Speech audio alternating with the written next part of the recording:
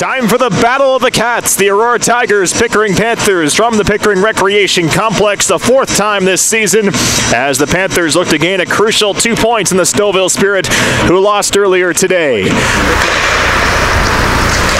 Here's Altimer through a screen and they score.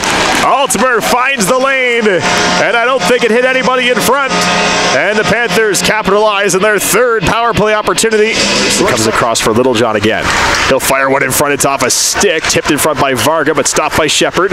Down to the back door, and a beautiful pass.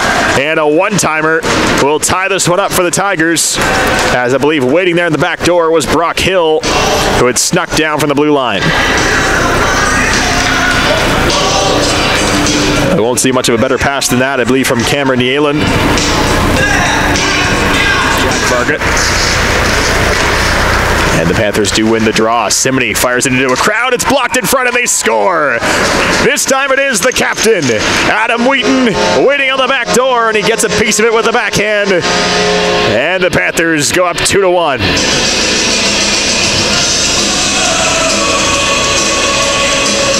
It bounce over his stick and now has to pursue Cameron Yalen into the zone, who scores. No, it's waved off by the referee.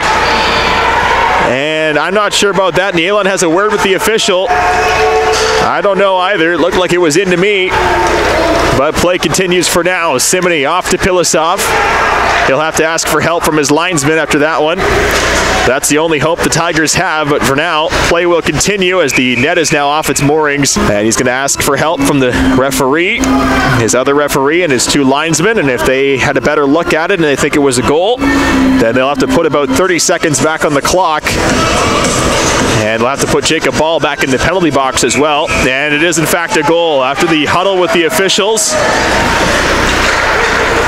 Bad situation here, just past the midway point of the third. Now a nice move by Stiles into Ethan Doyle to the back door, and they score! A gorgeous goal there by the Panthers.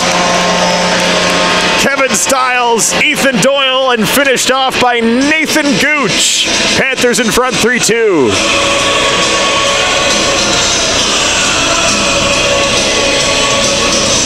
Franzen going to give pursuit. Franzen the first one into the zone. He fires it and scores. Joseph Franzen seals it for the Panthers into the yawning net. And with 9 seconds to go, Pickering is going to pick up 2 points against their division leader. The Pickering Panthers deserved this one. Came out hot. And while the second period was well contested, the seconds will tick away here. And a 4-2 victory. The Pickering Panthers take down the Aurora Tigers, who have now lost 7 of 9.